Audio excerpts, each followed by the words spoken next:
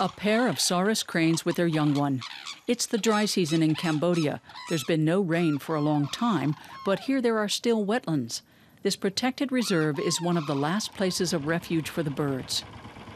A gamekeeper for nearly 10 years, Chum Kye has seen farmland gradually encroach on the reserve. Fertilizers and pesticides are polluting the water. For me, it's more than just a job. I'm helping to protect the cranes. That gives me and my family extra income. But the entire community benefits too. Through ecotourism, for example, which is slowly developing here. I want the next generation to be able to enjoy the cranes too. Farmers across the region are now receiving training from local NGOs, many of them supported by the German government's International Climate Initiative. Climate change is part of the problem. The rainy season is starting later, and sometimes there's extreme rainfall. The farmers responded by using more pesticides and fertilizers to protect their crops, but now they're learning that not every pest has to be treated with chemicals.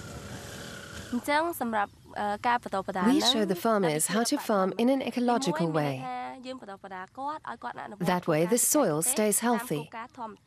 And that's important if the soil is to retain moisture for as long as possible. Now the focus is on more natural, low-impact forms of farming, but without incurring losses for the farmers. Conservation is also an important subject in schools. Today, these children are learning about the Sarus crane.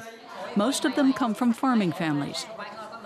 Many don't realize that the Sarus crane is an endangered species and that their parents' work can threaten its existence further. The children go home and pass on what they've learned to their families. They all live next to the wildlife reserve, so they learn that conservation is important for their future. Worldwide, around half of all natural wetlands have already disappeared.